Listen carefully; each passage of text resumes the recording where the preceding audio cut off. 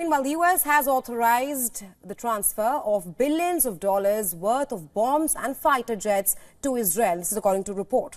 And this comes at a time when, as Washington publicly expresses concerns about an anticipated Israeli military offensive in Rafah.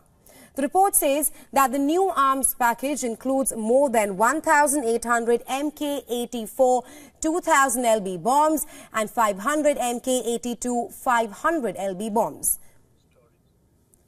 The package comes as Israel faces strong international criticism over its continued bombing campaign and ground offensive in Gaza. Some members of US President Joe Biden's party have also called on Prime Minister Benjamin Netanyahu to cut dependence on US military aid. Biden has, however, promised continued support for Israel despite an increasingly public rift with Netanyahu.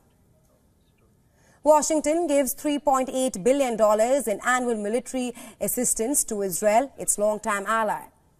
The White House declined to comment on the weapons transfers. The weapons supply to Israel follows the visit to Washington by the Israeli Defense Minister Yoav Gallant this week.